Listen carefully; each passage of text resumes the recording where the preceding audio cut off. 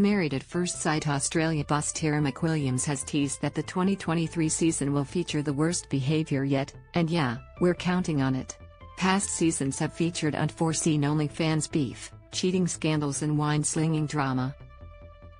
However, the past has nothing on the marriage experiment's 10th installment. Of course, participants are inclined to blame their naughty antics on the villain edit, but Tara insists it ain't a thing. "I don't think anyone is a villain," she told Daily Mail Australia. "They're not characters out of a storybook, they're real people that sometimes behave poorly. It doesn't make them bad people. I think you can put the best meeting on a show like this, and the intensity of the experience makes people behave in a way that even surprises them." She then dished that MAFS 2023 will absolutely have some controversial people. On-set sources have even labeled one groom worse than Bryce Ruthven. Lord help us. However, Tara is confident that the participants aren't actually baddies at their core. They're just dealing with issues which are the root cause of their bad behavior. Gaslighting will be a topic of discussion on Married at First Sight 2023. Speaking of Bryce, Tara confirmed that gaslighting is a terse topic of discussion on Married at First Sight 2023.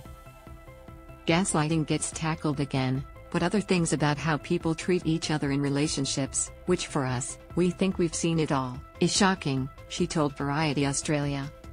"If we are being shocked still, then you know the content's pretty ballsy," she added. "We have scandals again, but scandals that you haven't seen. And that's what I love about this, the reality gods have really kind of smiled down on us. Ah yes, joy out of other people's pain and all that." Gaslighting has been a mounting issue in relationships on the show in recent years.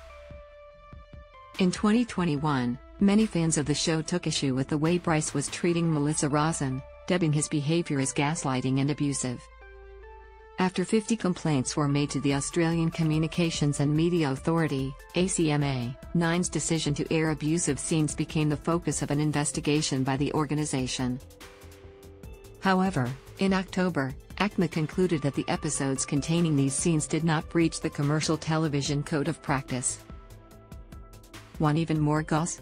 Listen to episode 249 of the So Dramatic podcast with Megan Puschetto below. Know something that we don't?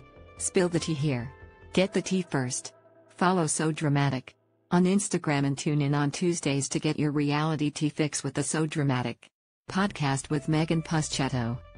Indy Brumelin January 25, 2023. Indy Brumelin digital content producer. Indy is an OG member of the So Dramatic online team and spends her days delving into the nitty-gritty of reality TV's most chaotic drama.